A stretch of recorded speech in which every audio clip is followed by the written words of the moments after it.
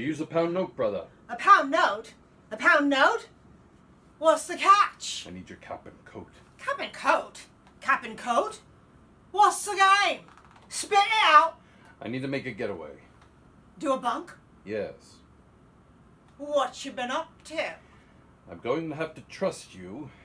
There's been a murder committed on the first floor. A murder? A murder? By who? By you? No. By those two men over there. Oh, I see. So now they're waiting good as gold for a couple to come and collect them, eh? It's quite true, I tell you. They are spies, foreigners.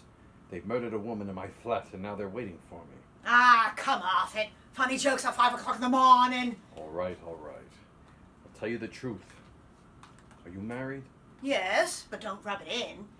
Well, I'm not, you see. I'm a bachelor. Lucky you. But I've been seeing this married woman.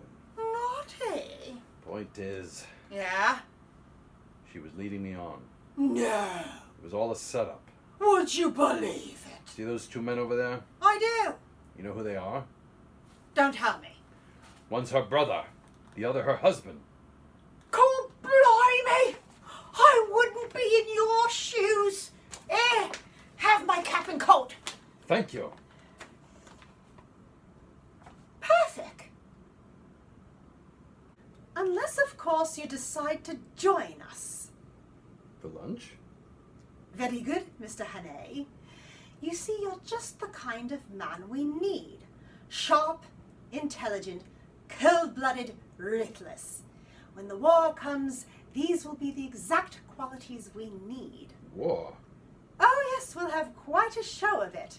And what if I don't believe in those qualities? What other qualities are there? Well, human qualities.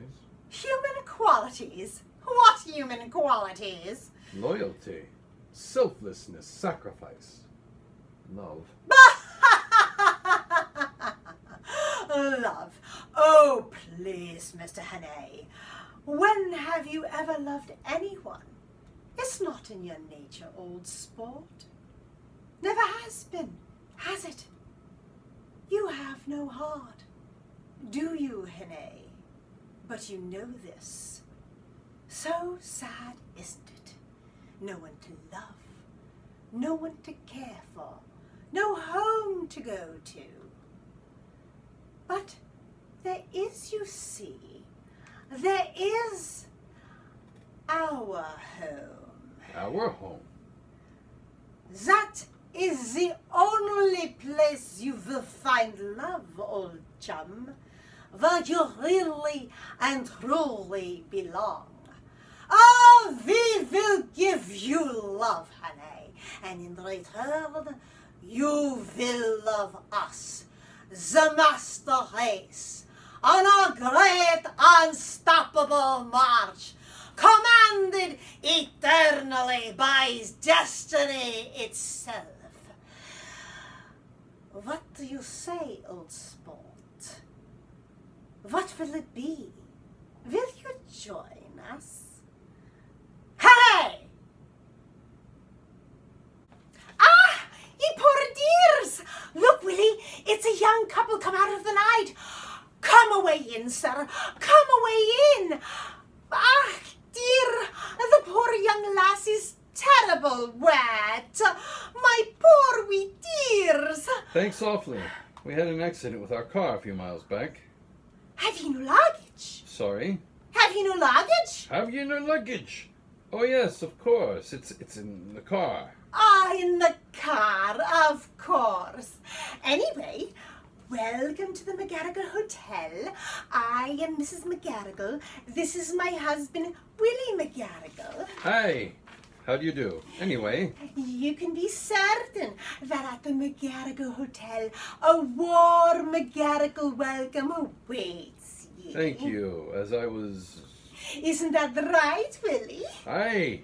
Marvelous. Anyway. Despite it being off-season. Yes. We'd like to stay the night if you could accommodate us. Ah, well, let us see. Let us see, let us see, let us see.